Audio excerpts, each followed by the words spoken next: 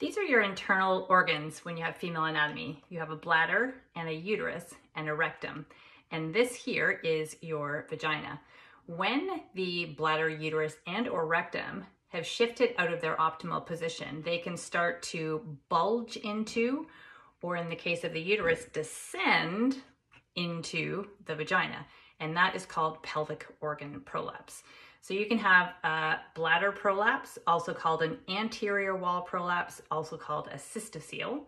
You can have a uterine prolapse, which is typically just called a uterine prolapse.